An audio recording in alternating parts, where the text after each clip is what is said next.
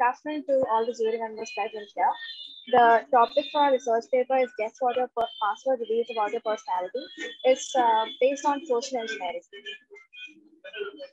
So, what is social engineering?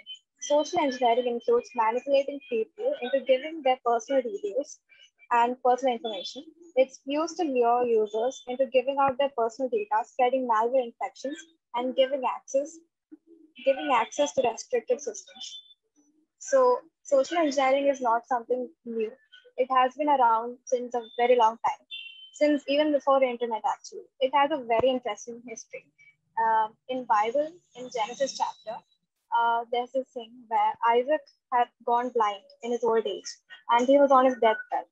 After his wife heard that he wanted to give the family blessing to the eldest son, she told the youngest son, Jacob, to go and deceive his father and receive the blessing instead. The problem was that the eldest son was a very hairy man and Jacob was not. So to deceive Isaac, Jacob covered himself in goat skins. This deception worked and Isaac blessed Jacob instead of his eldest son.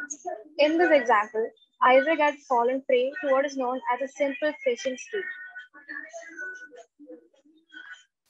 So right now, presently, engineering on social networks is done via quizzes and such. These quizzes might look harmless and non-suspecting, and the end user will have absolutely no idea who has Hello, hi. access. Sorry to interrupt, but there's a song which is running somewhere. I'm not able to hear it properly. Is there by any chance can you stop it?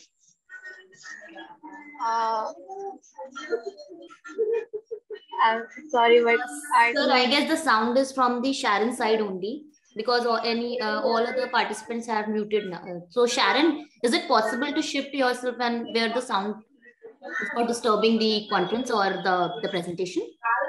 Okay. So give me 2 minutes. Fine.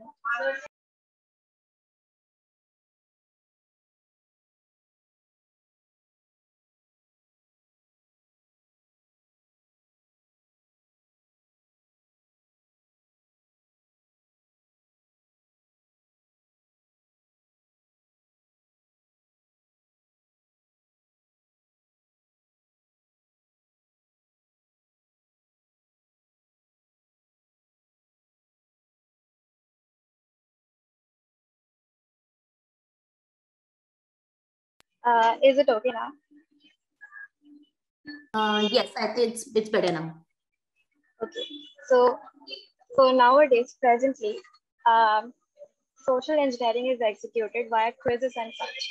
Online quizzes, I mean. These quizzes might look harmless and non-suspecting, and the end user will have absolutely no idea as to who has access to it. For example, it will be the most common type of quizzes that we see now is called "What type of personality are you?" They might just be about the Lord of Rings character. They might just be about what Lord of Rings character you are, or how long you will live, or who you are most compatible with. On the outside, they might appear harmless and fun to the end user. However, on a deeper level, these quizzes themselves are one of the most insidious vectors of social engineering.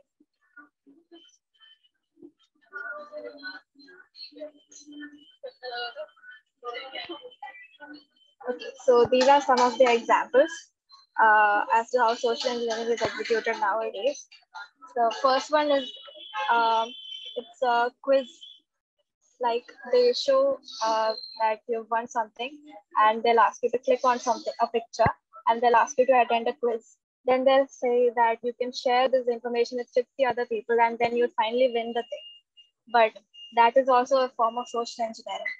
And like also the second one, then via SMS, in that you can see a link.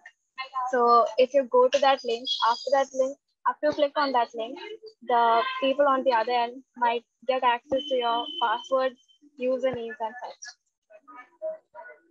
So we try to create a similar quiz in order to find out how many people will reveal their information according to different age groups. So, most of the people of the age group greater than 40, they didn't know what social engineering was. Most of them have attended such online quizzes.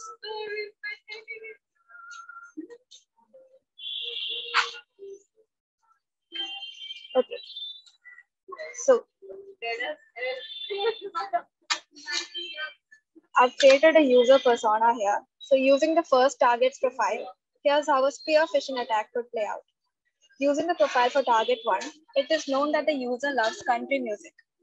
So an email could be crafted with the title having something to do with country music star. For example, breaking news. Tim McGraw on deathbed after car accident.